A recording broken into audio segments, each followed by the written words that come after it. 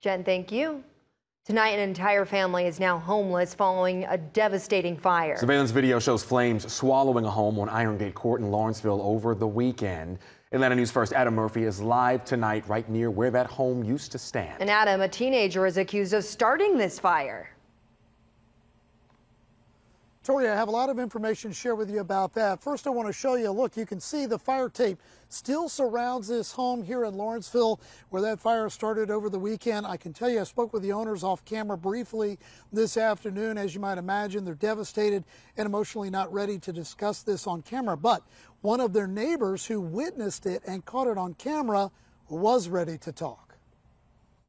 And my wife was looking out the window. She saw the flame. And she yelled, call 911, and then we went outside to help the neighbor.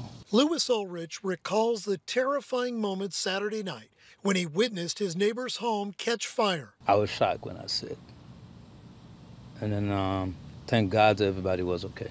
According to Gwinnett County investigators, the fire was intentionally set in the back corner lower level room of the home on Iron Gate Court in Lawrenceville. 2 years now.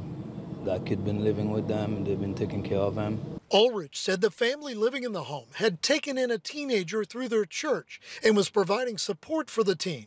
Now, according to authorities, that juvenile is accused of dousing gasoline on the home and starting the fire. He's a very quiet kid. I don't know, I don't know what happened, but he's very quiet. There were 3 people in the home at the time of the incident. Everyone made it out alive. And investigators said the teen jumped a fence into the neighbor's yard after allegedly setting the home on fire and was detained by the next door neighbor until police arrived. I feel bad for them because they're good people. And back out here live, you'll see the home, of course, where this fire took place. I can tell you that authorities have informed me that the teen accused of setting fire to this home is in custody and the investigation is ongoing. Live in Lawrenceville, Adam Murphy, Atlanta News First.